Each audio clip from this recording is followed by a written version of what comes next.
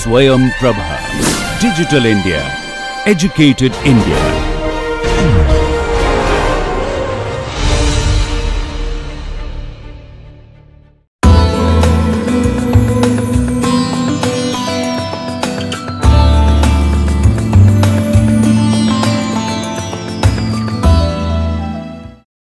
Good morning. We will be talking about aspects of editing, and two key concepts are montage and jump cut. We have already been seeing that what linear editing is all about. Linear editing means that the narrative is flawless. It does not call any attention to itself. But when we resort to techniques like editing and jump cut, both very European terms. Okay, we are in other words sending a signal that there has been a passage of time or something else, something radical, but definitely it is not a linear storytelling as contrasted with or as compared with the earlier mode of narrative. So, therefore, montage and jump cut. I am going to ask you to give me certain examples from your own experience of montage and jump cut, which are used nowadays indiscriminately, but there was a time when these concepts were newly introduced and there was an ideology. So, there has to be a reason for this, and not just because a filmmaker wants to be very smart and very cool. So, he resorts. So, now that is what we find nowadays happening, especially in MTV kind of cross cutting scenes, but that was not the case when montage or jump cut began. They had some firm roots in ideologies. Okay. So, montage is a kind of an editing technique, and we are shown if you watch a particular scene from Citizen Kane. Citizen Kane is supposedly one of the most innovative films ever made, and the scene where Charles Foster Kane and his first wife, they sit across a dining table and have a conversation about how much time he spends on the newspaper and his ideological concerns, what he should be publishing. I mean, we are told she is the president's niece, so she does not want him to publish anything which goes against the principles of the president. So, the marital discord symbolically represented on screen, okay, through distancing or through portraying the distance between them on the dining table, and also showing a passage of time as they argue and drift apart. So, it is a series of images and sound that form a kind of a visual pattern. Okay. There may not be any clear logical or sequential pattern, but what you are supposed to understand is there is a gap, there is a passage of time, and people are going through certain kinds of changes. Now, montage is a Soviet term or a technique, and it was first used in the 1920s, and this is a name that you should know, Lev Kuleshov. Lev Kuleshov, who first gave us the idea of montage.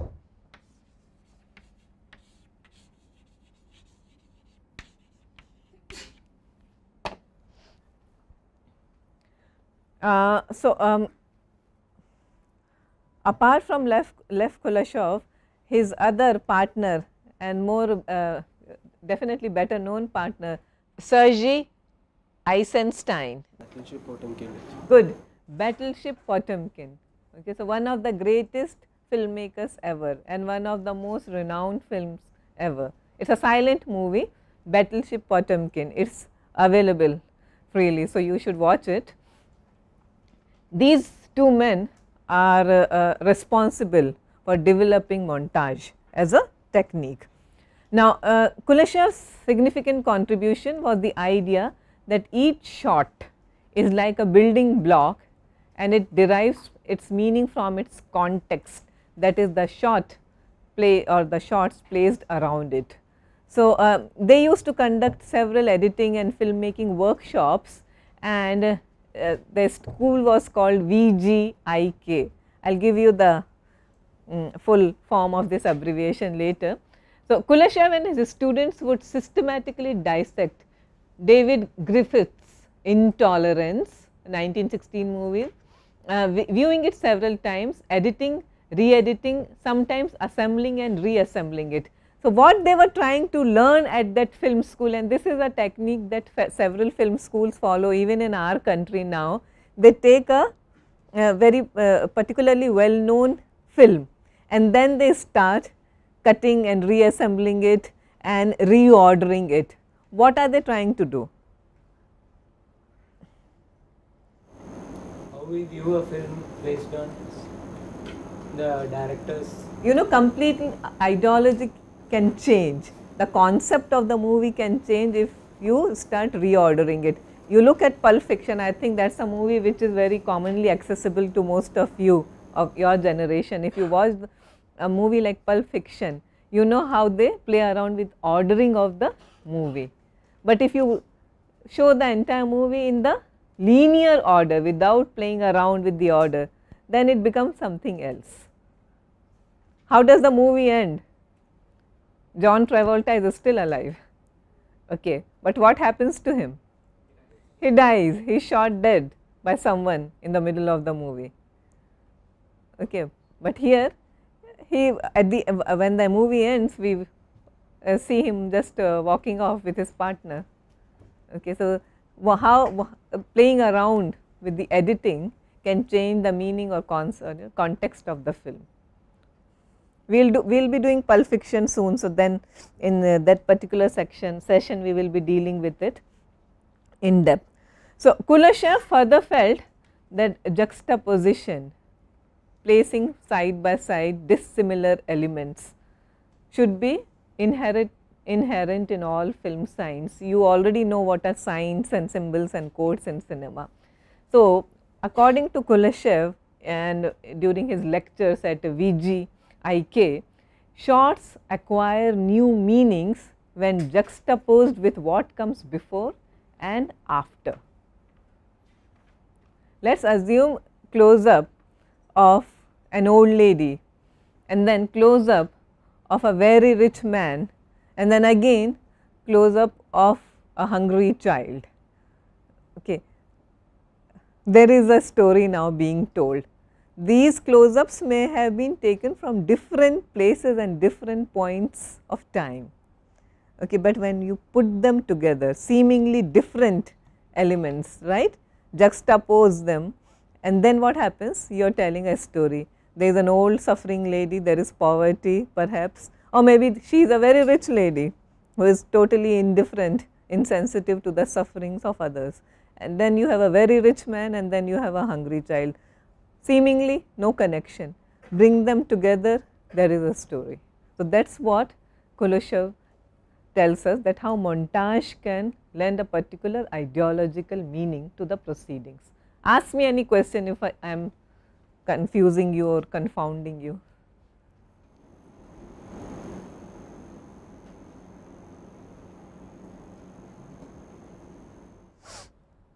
Okay. So, this was known as the Kuleshov effect. What he did, he focused on an actor, Ivan Mozykin, and spliced, you know, he took his close up shot, the actor's close up shot, spliced in shots of a woman lying in a coffin, a little girl with a teddy bear and a bowl of soup. Same actor, same face, okay, and then a sequence of these shots. What shots? Girl with a teddy bear, a woman in a coffin and a bowl of soup. And everyone said what a great actor Ivan Mozykin is.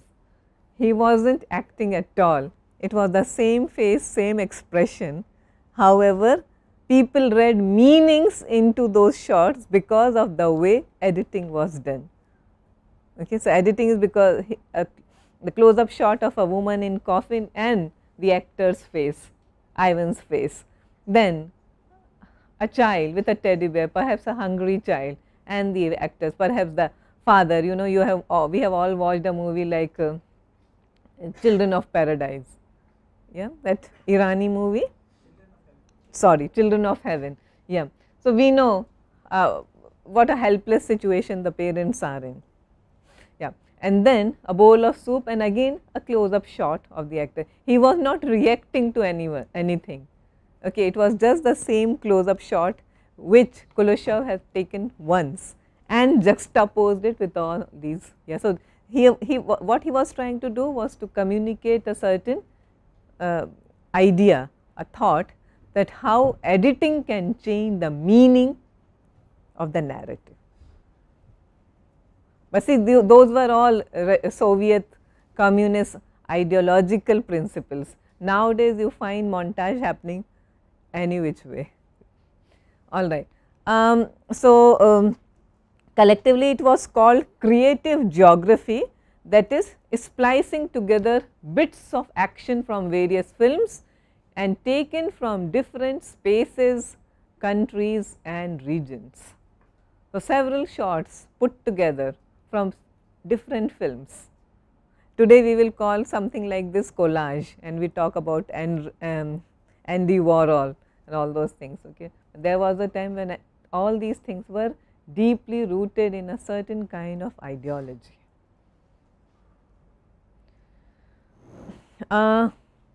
Zhiga another extremely important name,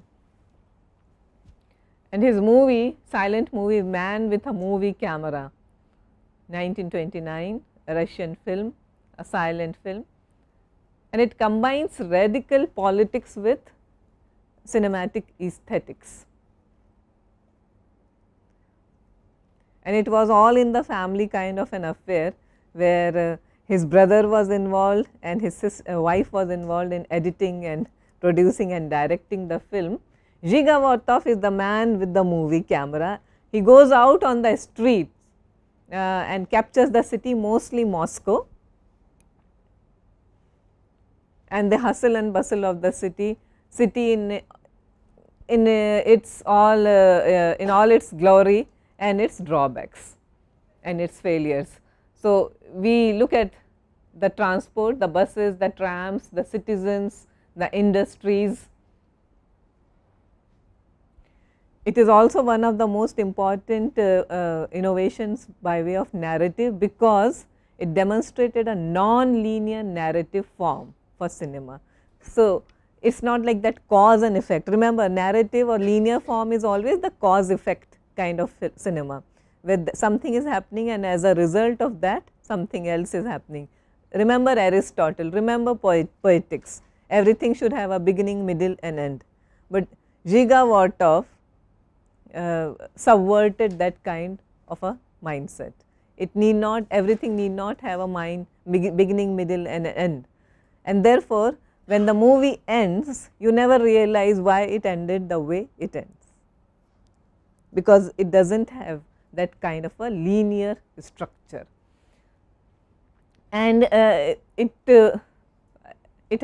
claimed, the movie claimed to be highly realistic and capture the day to day happenings of life, the birth of a baby, the death of someone, people getting married at the registrar's office instead of a church.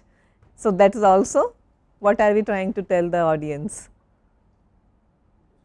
When people start getting married in registrar's office and not in churches, is there a social change happening? Yes. So, also yes, so again, as I was telling you, the ideological beliefs of these filmmakers. So, why were they interested in these kinds of situations? To tell the people that yes, there is a social change happening around us, be alert to that. Okay. And also divorce.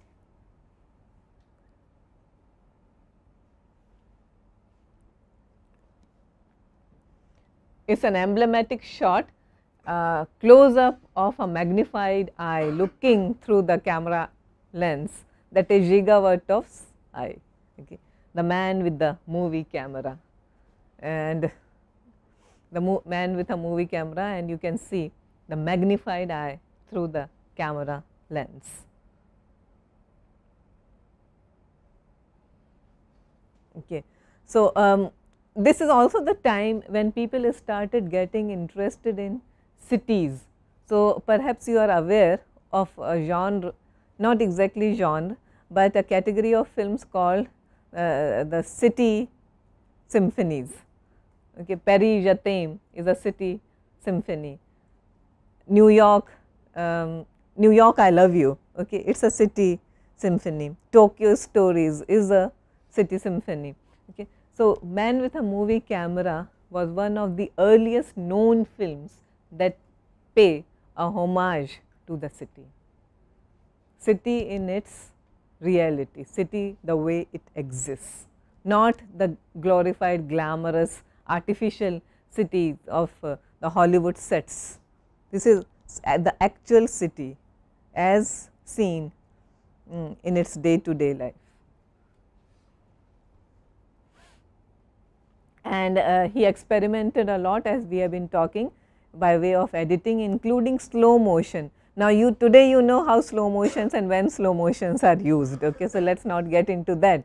But Giga Watov was one of the first filmmaker to use slow motion.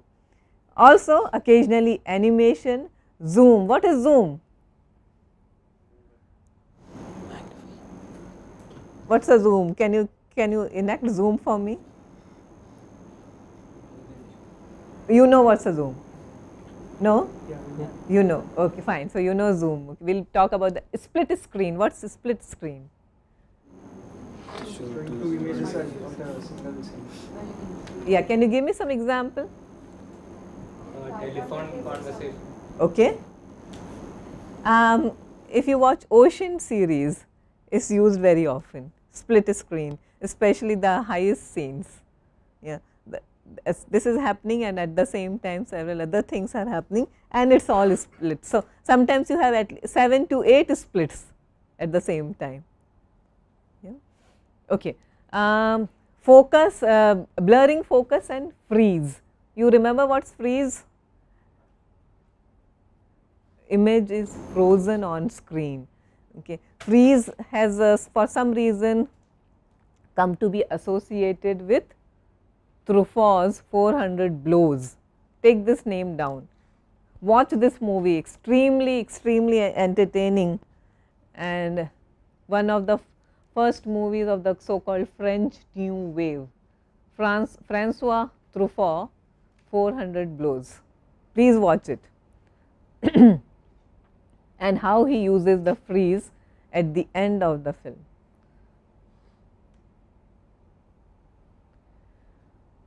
And Giga Watov is credited with using montage effectively, especially in a scene where handwork is transformed into mechanized labor. So, as we were talking about, montage has its roots in ideology, a certain kind of an ideology. Okay. So, as a socialist text, The Man with a Movie Camera pioneers an age where workers would be able to afford, this is the ideology of the film, leisure activities, play football, soccer, go to cinema theatres, do sports, swim,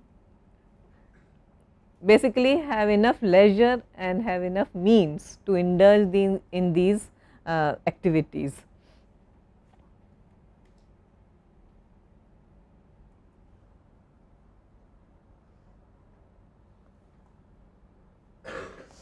Okay. Sergei Eisenstein, another important filmmaker, we have been talking about him, Battleship Potemkin. Eisenstein's dates 1898 to 1948, Russian director of Strike, Battleship Potemkin and October. October is all about what?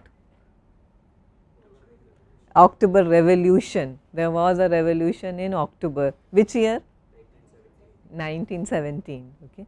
So, the movie is all about the famous October Revolution of 1917, and Eisenstein articulated the theory of montage and typage using non-professional actors with clear physical traits in representative roles. I do not know, I think recently I did a session on characters, remember? Okay, and we were talking about flat and round characters. So, flat characters are often representative characters. We were talking about how Mr. Bean represents a certain section of the British class, than an average eccentric middle class man. Okay. So, he needs to have a physical trait or some the way he dresses, the way he is clothed, the kind of car he drives, okay. All that represents something, a kind of a fits into that category. So, that is what Einstein did, took actors who are not really trained actors, therefore, we use the term non-professional actors, but who had certain physical traits which represented certain ideologies or certain kind of people.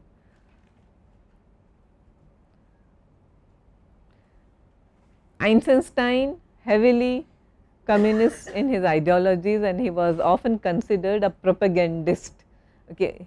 In theatre we have someone like Bertolt Brecht, who was always considered a propagandist for a certain kind of ideology. In cinema we had Einstein, who was clearly overtly anti-Nazi, anti-fascist and pro-communism.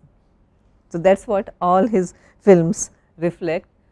So, this is how Sergei Einstein defined montage. A montage is assembled from separate images that provide a partial representation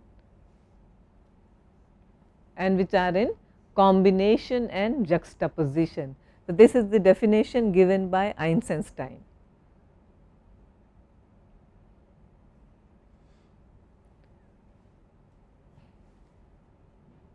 So, Einstein necessarily suggests conflict and collision in montage. Is that what you find in Citizen Kane? Conflict and collision? Yes, you do. There is a conflict of interest between, there is a marital discord. Okay, so, they may not be overtly communist, but still there is a conflict between Charles Kane and his wife. Okay, so, montage needs to suggest that is according to Einstein. Montage is particularly used, again this I am quoting Einstein, when an editor or filmmaker wishes to convey a great deal into a brief segment. So, compression of something. So, you want to show 14 years, how do you do that? You cannot obviously portray 14 years in detail, but what do? You resort to certain tactics, certain techniques, and montage is the best way to explore this, to suggest how time elapses. Okay. Einstein also believed that collision and conflict must be inherent to all visual signs in films.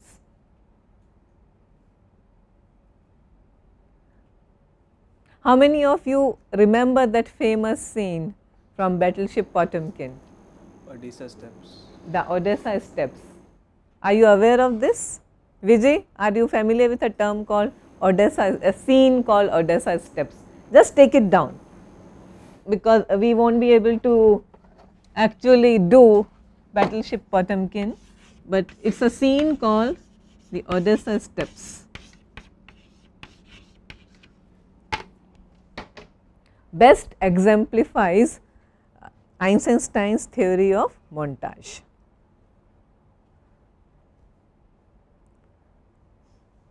So, what happens there? In a very brief, in a nutshell, I will tell you what happens in that particular montage scene. There is a scene where a group of people have revolted against the Tsar, but it is a very peaceful kind of a rebellion or protest. And then we are shown how mercilessly the Tsar's army shoots them or guns them down. Okay. So, on one hand you are shown those very highly placed, the very powerful army men descending down the stairs, okay, of this particular spot, and the rebels are symbolically at a lower level, and then how they are all defenseless, weaponless and helpless while they are being gunned down. Okay. So, there is a montage there, and it is a lengthy sequence. Okay. That is because Einstein's ideologies were such that he wanted to depict it very well, express it very clearly, very explicitly, the horrors of that particular regime. Therefore, we find the scene being done in great detail, and montage works beautifully in that particular sequence to bring out the difference between two sections of society. So, conflict and collision. So, Einstein's works are influenced by his political ideologies, we have already seen, and his commitment towards Marxism. He identifies 5 types of montage. You need not go into great depths of these, but at least know the terms, the terminology: rhythmic, tonal, overtonal and intellectual. So, these are the types that he gives. If you are interested, you can look these terms up, but just understand that according to Einstein there are 5 kinds of montage techniques.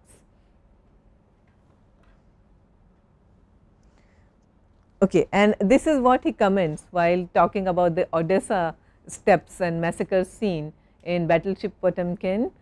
Formulation and investigation of the phenomenon of cinema as forms of conflict yield the first possibility of devising a homogeneous system of visual dramaturgy for all general and particular cases of the film problem. That means, it is very important to formulate. We have been talking about these things since the beginning of the these classes. We talk about the grammar of cinema.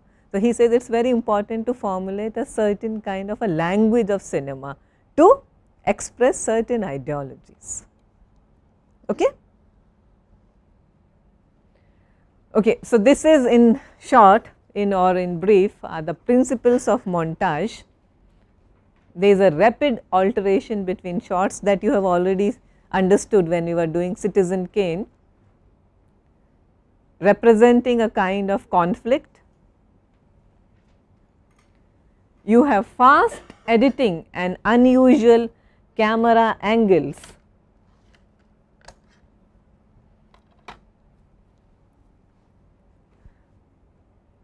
Which sort of challenge the classic narrative cinema, which is linear in tone and style.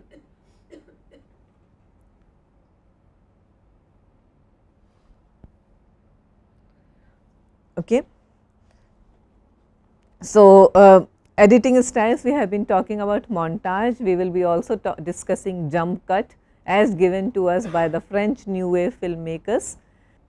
And all these editing techniques, why are they used? Primarily because the filmmakers invite the audience, the viewers, to read their own meanings in the text, in the film. Classic montage sequences as used in cinema, we have been talking, but Battleship Potemkin, Citizen Kane, again the dining table sequence.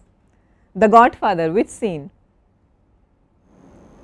Again the massacre scene, while Michael Corleone is getting his child baptized in a church. What is happening at the other end of, yeah, all his enemies, all his rivals are systematically being shot down, gunned down, and it is a very brutal, very gory scene as juxtaposed with baptism. Okay. So, it brings out the irony very effective, very dramatically, the irony between what this man pretends or claims to be and what he actually is. Rocky, the training montage. Cinema Paradiso. Exactly. You know, at the end, the hero of the film, the protagonist, who is now a renowned filmmaker, he puts together a sequence of famous cinematic kisses. Why? Why is it so important for him to watch that sequence? Because there was a time when kissing on a screen was banned from exhibition, at least in that part of Italy. Okay, so, it was thought it is not very appropriate for a family audience to watch. So, what the projectionists would do, they would edit out those scenes, and what this child would do, who is so interested in filmmaking, he would collect all those cut out reels, and at the end he makes a montage of his own and watches a sequence, kisses, the immortal, the famous kisses from cinema. Okay, so that's important. That's another interesting example of montage. Now, from montage we go on to any questions or any observation on montage. Can you think of a very effective example? It's usually used in a lot of these scenes which show preparation or Training. training. Even like in Rocky, it's in training, and in a lot of movies it's used as a sort of transition from where they were to where they want to be. Yes. Can you give me? Can you be more specific? I think it's used in all the Karate Kid movies. Karate Kid movies. Fine. Okay. Makeover movie also. Yeah. And sometimes it used in comic situations as well. Okay. Perhaps I can think of example, maybe Devil Wears Prada. It uses, as we see the passage of time, the girl doing the same monotonous chores for her boss, okay, and passage of time. We just see the same events being repeated, but there is a passage of time because she wears different clothes every time. She's fetching coffee, putting out the newspaper, taking phone calls, and there is a montage scene. Yeah. So, jump cut as an editing device now, and jump cut involves a jolt in a film's progress.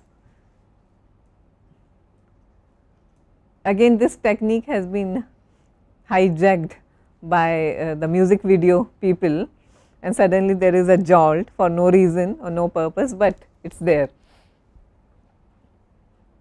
And it draws the viewer's attention to disturbing illusion of time and space.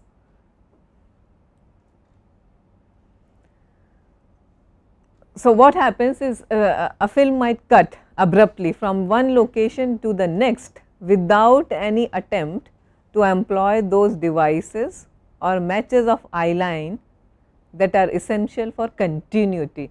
So, you need to know these concepts like eye line matching.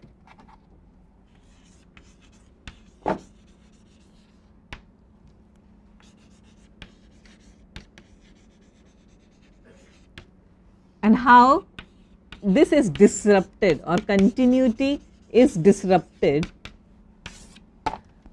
by the employment of an editing technique called the jump cut.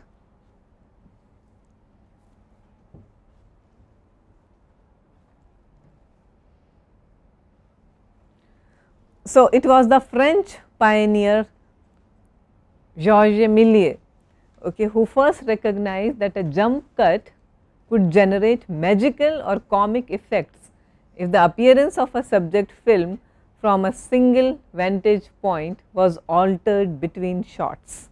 So, he is the man who is credited with introducing the concept of jump cut.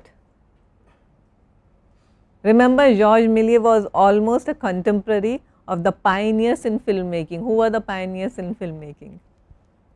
The which brothers? Lumiere brothers. Are you familiar with the name? These are the pioneers of cinema.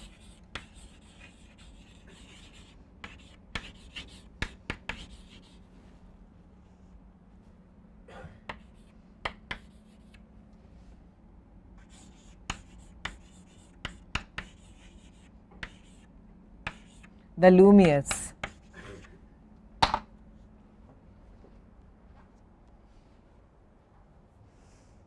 It is believed that the cinema of the Lumiere brothers, you remember which was the very first movie ever being shot? Arrival of a train at the railway station. It was a very linear kind of a narrative and very short, and their second great film was workers leaving the factory at the end of a day. So, all very linear films, and editing wise nothing very innovative about that. Of course, they were the very first films ever shot, but then Georges Méliès started experimenting with the technique, and he was the first to give show us devices like the jump cuts and all, or employed jump cuts. So, usually jump cut as popularized is associated with Jean Godard, but he was not the first to use or think about the possibilities. It is just that he is the most popular person, most well known director to be associated with this technique. And one reason Godard gives is that he was not being extremely radical as a filmmaker, but his film A Bout de Souffle, or Breathless, otherwise known in English to us, is as a finished product. It was a very long movie. He wanted to edit out certain sequences and scenes. So, what he chose was to experiment, and he started cutting the movie within scenes instead of between scenes. So, therefore, you have a very jagged, very edgy kind of an editing style. And if you watch Breathless, you will understand what I am talking about. How many of you are familiar with Breathless? Okay, please watch Breathless, 400 blows. I mean, they are the basics of film studies. So, jump cut went on to influence all these, actually montage and jump cut, deep focus, all these editing techniques, they went on to influence a generation of filmmakers, including Bernardo Bertolucci. Does this name ring a bell? Okay, anything else? More famous? No, that's Stealing Beauty. That's the Sita. Okay. Last Last Tango in Paris with Marlon Brando.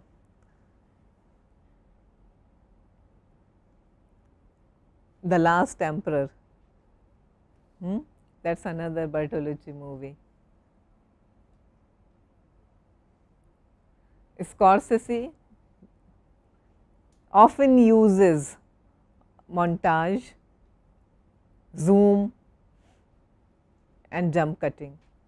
So, any questions here before we proceed? Okay, Woody Allen, can you give me some example why he does that and when he does that?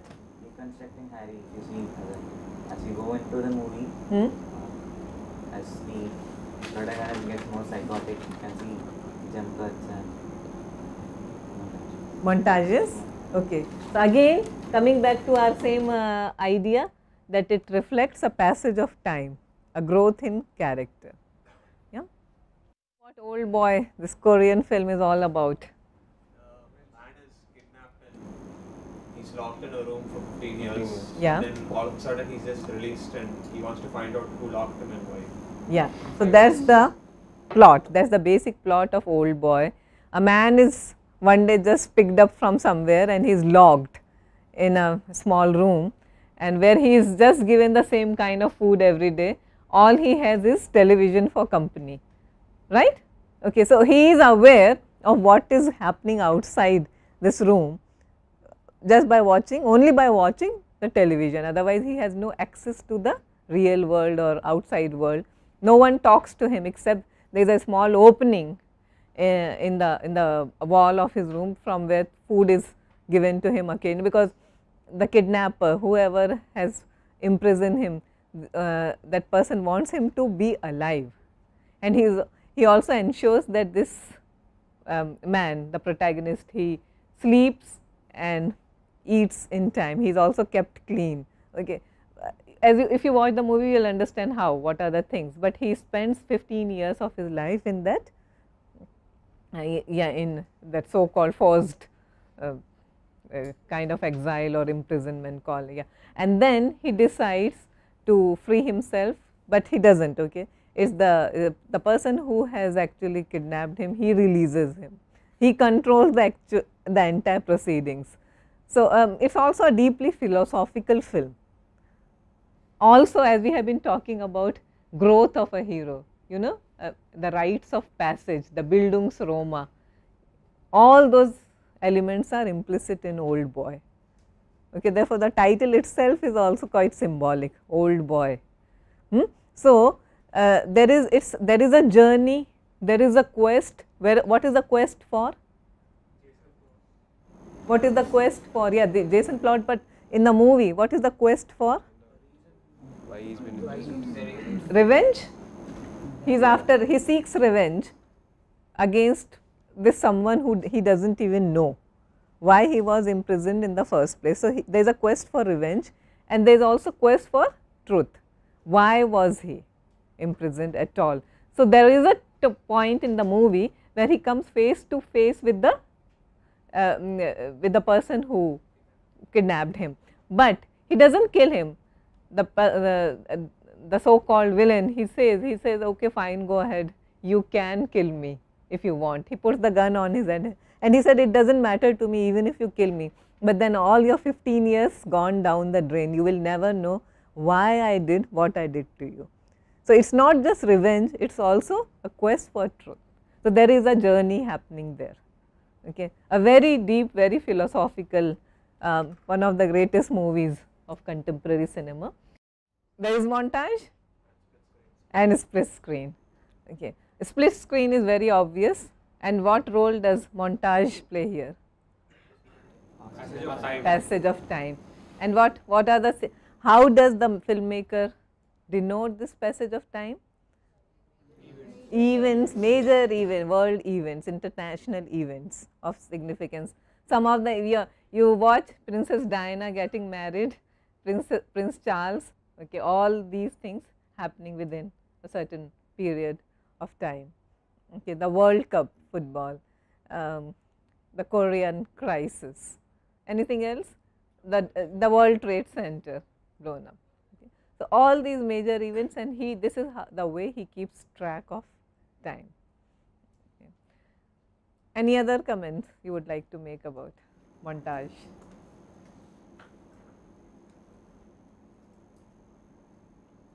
Do you remember any montage, any significant example from our scene, from our Indian examples?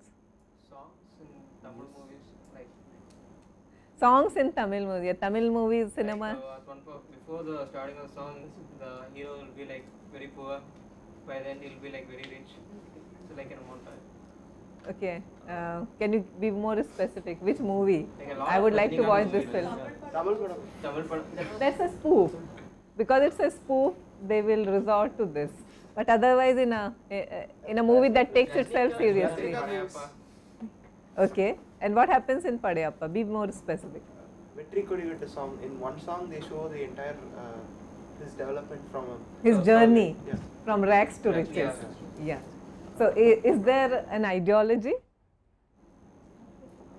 Well, if there is, it's not very explicitly stated here, but montage did start by way of an ideology. That's it. Today, it is used for a variety of purposes. Yeah. So, as we have seen in Old Boy, reveals a philosophy, reveals a passage of time, okay, but nothing more than that. Now, please pay attention to the fact that various editing devices, it could be continuity or linear editing, montage or even jump cut. What do? They generate layers of meanings, decenter the concept of fixed meaning and leave it to the spectator to make up his or her mind.